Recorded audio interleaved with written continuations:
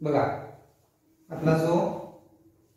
5 नंबरचा फॉर्म्युलाचा टॉपिक चालू आहे एक्सपेन्शन फॉर्म्युला ठीक आहे। याच्यामध्ये आपण काल बेसिक बघितला होता, आता जो बघायचा आपल्याला expansion of x plus a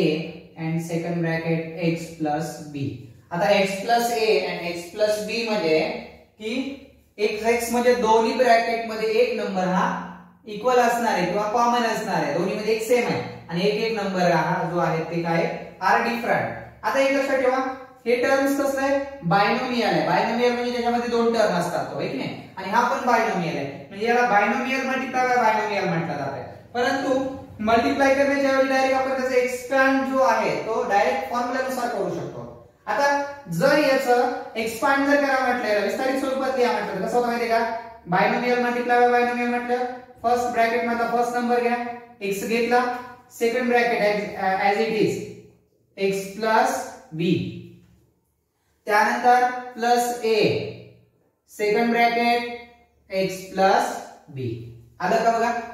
first bracket मधला फर्स्ट नंबर घेतला, second bracket as it is जशास तसं, त्यानंतर पुन्हा राहिलेला नंबर हा घेतला आणि ब्रॅकेट सेम त्या पद्धतीने। मग आता या ठिकाणी आपल्याला जो नंबर दिलेला आहे त्यांचा मल्टिप्लिकेशन करावं लागेल। बघा x into x x square, x into b plus xb plus a into x ax plus a into b ab। आता बघा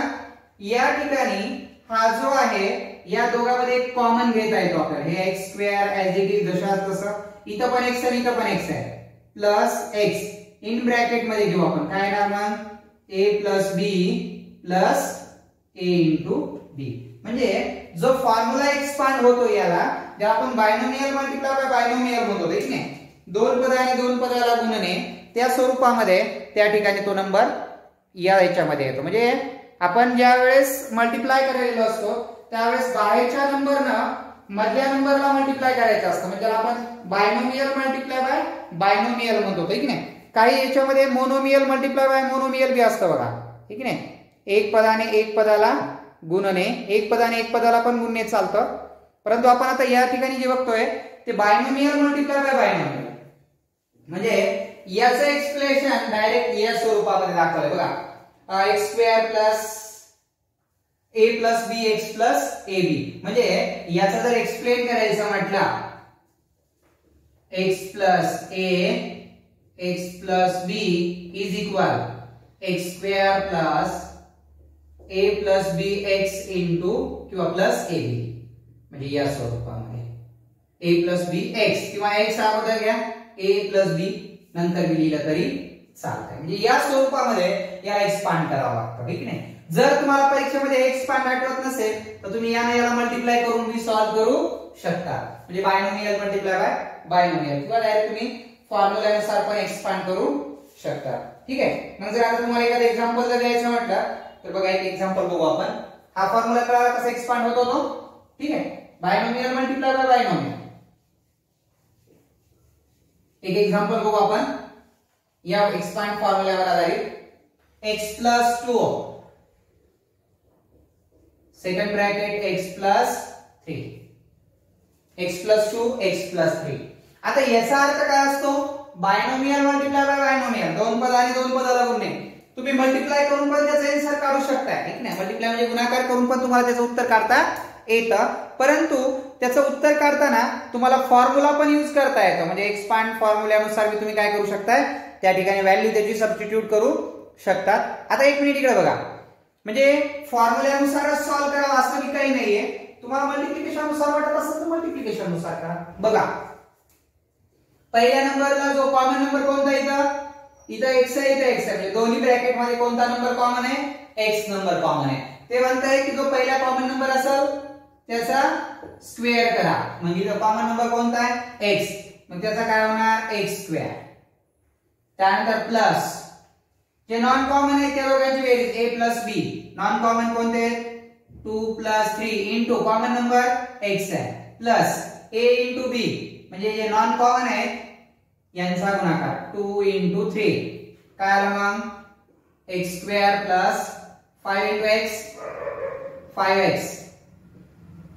प्लस 3 2 जा 6 म्हणजे x square plus 5x plus 6 या स्वरूपामध्ये हा क्वेश्चन आला. x square plus 5x plus 6 ठीक आहे याचा एक्सपांड. बरं तुम्ही बायनोमियल मल्टिप्लाय बायनोमियल केलं तरी उत्तर काय होणार आहे एवढंच येणार आहे बघा. याला फॉर्म्युल्याच्या व्यतिरिक्त जर सॉल्व्ह करायचं म्हटलं फॉर्म्युल्याच्या व्यतिरिक्त ठीक आहे ना फॉर्म्युला आपल्याला परीक्षेत फॉर्म्युला लक्षात येणार आहे तर त्यावेळेस तुम्ही काय करणार मग बायनोमियल मल्टिप्लाय बायनोमियल करा. x प्लस 2 x प्लस 3 हा यातला x बाहेर घेतला second bracket x plus 3 plus 2 as it is x plus 3 करा multiplication x into x x square plus 3 into x 3x plus 2 into x 2x plus 3 2 जा 6 या दोघांची सम होईल x square plus 5x plus 6 बघा आलं उत्तर एवढं x square plus 5x plus 6 x square plus 5x plus 6 म्हणजे या स्वरूपामध्ये तुम्ही दोन्हीपैकी कोणत्याही मेथडनं हा क्वेश्चन सॉल्व्ह करू शकता. हा डायरेक्ट एक्सपांड केला मी फॉर्म्युल्यानुसार परंतु परीक्षेमध्ये तुम्हाला आलं याच्यापेक्षा तुम्हाला यानं सॉल्व्ह करावं लागेल. आता आपल्या टॉपिकचं नाव एक्सपेन्शन फॉर्म्युलाज फॉर्म्युल्याचं एक्सप्लेनेशन करायचं आहे आपल्याला एक नाही. त्यामुळं जो भी क्वेश्चन तुम्हाला दिलेला असेल तो क्वेश्चन तुम्हाला कशानुसार सॉल्व्ह करावा लागणार फॉर्म्युल्यानुसारच एक्सप्लेनेशन करावं लागणार. आता टॉपिकचं नाव आपले आहे एक्सपेन्शन फॉर्म्युला ठीक नाही त्यामुळे चालतंय कळाला क्वेश्चन ठीक आहे. बघूया नेक्स्ट क्वेश्चन बघा काय दिले आता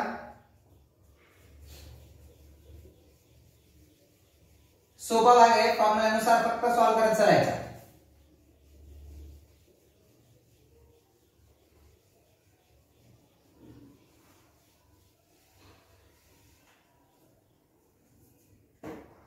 बघा y plus 4 second bracket y minus 3 y plus 4 y minus 3 सांगा काय होता अगोदर जो कॉमन आहे त्याचा square y square plus non common ची बेरीज 4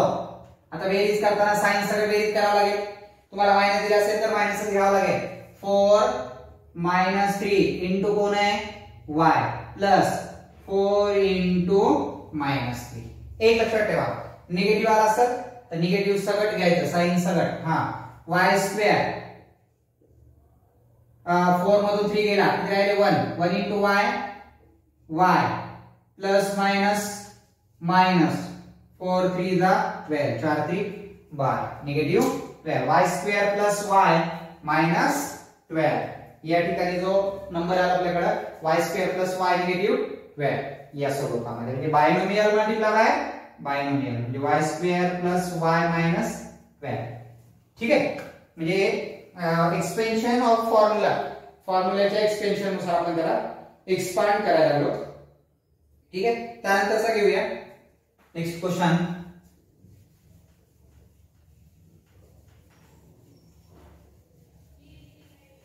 बघा x minus 3 आणि x minus 7 x निगेटिव्ह 3 आणि x निगेटिव्ह 7 आता याच्यात काय करावं लागेल आपल्याला चला कॉमन कोणता आहे x आहे त्याचा स्क्वेअर x स्क्वेअर ठीक नाही हा त्यानंतर प्लस दोघांची प्रोसेस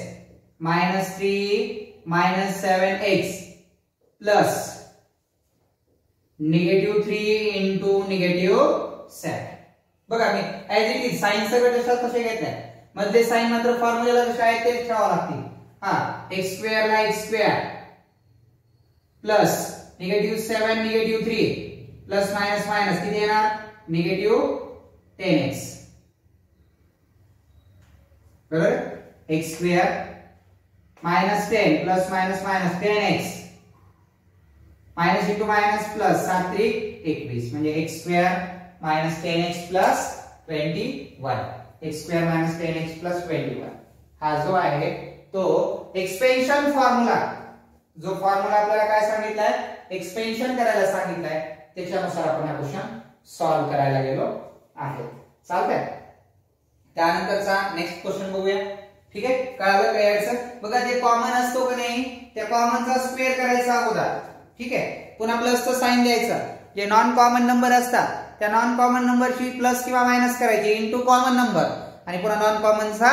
मल्टिप्लिकेशन या स्वरूपामध्ये तो जो क्वेश्चन दिलेला असतो तो सॉल्व्ह करायचा असतो. चालतंय. त्यानंतर सहाव्या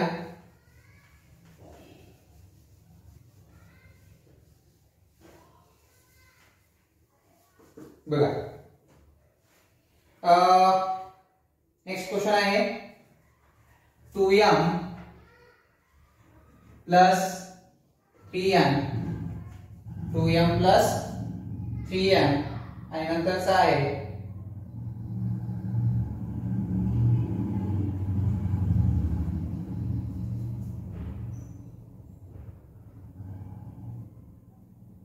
2m मायनस 5 आहे. आता बघा यामध्ये कॉमन नंबर कोणता आहे बघा 2m कॉमन आहे त्याचा स्क्वेअर करा 2m square plus 3n minus 5n into common कोणता आहे 2m plus non common 3n into negative 5n. बघा 2 चा स्क्वेअर 4 म्हणजे 4m square plus minus minus तीन मोठ्या संख्येचा आणि पुन्हा दोघांचा गुणाकार करावा लागेल आपल्याला ठीक आहे नाही. बघा प्लस मायनस मायनस चिन्ह मोठ्या संख्येचा मायनस 2n किंवा वाटलं असं करा plus minus 2n into 2m plus minus minus 5 3 15 15n square. आता या दोघांचा मल्टिप्लिकेशन करा 4m square plus minus minus 2 2 4 4mn minus 15n square 4m square minus 4mn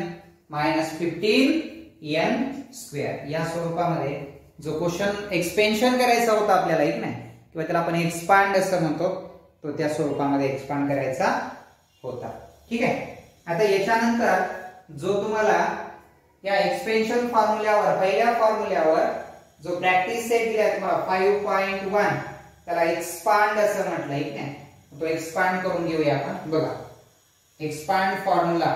किंवा एक्सपांड म्हटलं प्रॅक्टिस सेट मध्ये बघा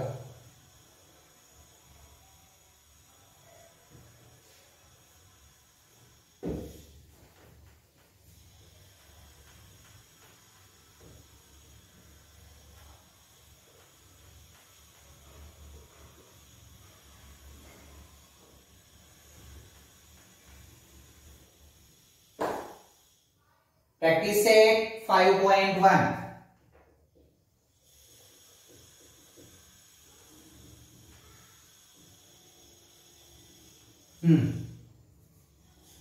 क्वेश्चन नंबर 1 एक्सपांड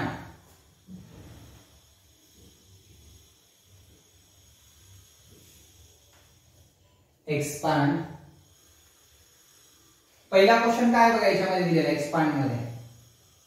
पहिला क्वेश्चन आहे a plus 2 a plus 2 a minus 1 a plus 2 a minus 1 या दोन्ही मध्ये जो कॉमन लेटर किंवा नंबर आहे कोणता आहे कॉमन a कॉमन आहे त्याचा स्क्वेअर करावा लागेल आपल्याला. पहिल्यांदा आपण a स्क्वेअर जो कॉमन असेल त्याचा square plus non common 2 minus 1 into common आहे a plus 2 into negative 1 a square ला a स्क्वेअर प्लस 2 मधून 1 गेला 1 म्हणजे a plus minus minus 2 a square plus a minus 2 a square plus a minus 2 या स्वरूपामध्ये जो क्वेश्चन नंबर फर्स्ट आहे एक नाही म्हणजे किंवा त्याला आपण प्रॅक्टिस सेट 5.1 याच्यामध्ये जो फर्स्ट नंबरचा क्वेश्चन आहे तो या ठिकाणी एक्सपांड केलाय आपण ठीक नाही. आता याच्यानंतरचा जो सेकंड नंबरचा क्वेश्चन आहे तो बघूया. हा झाला फर्स्ट नंबरचा. त्याच्यानंतर जो सेकंड नंबर आहे बघा कोणता क्वेश्चन आहे बघा तो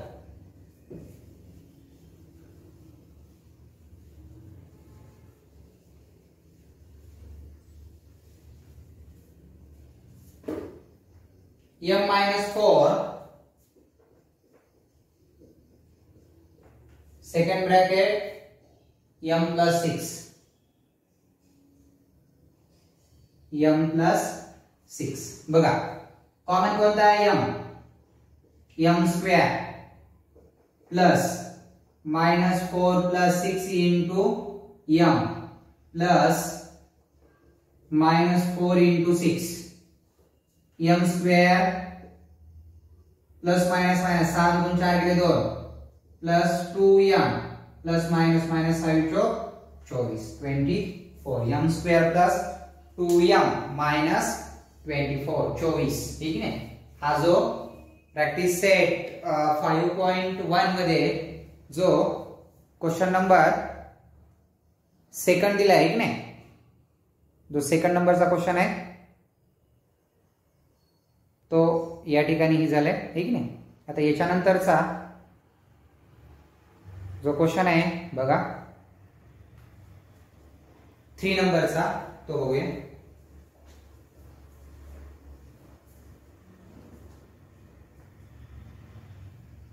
क्वेश्चन नंबर 3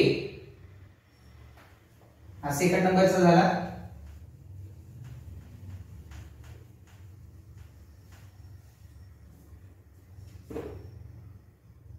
3 नंबरचा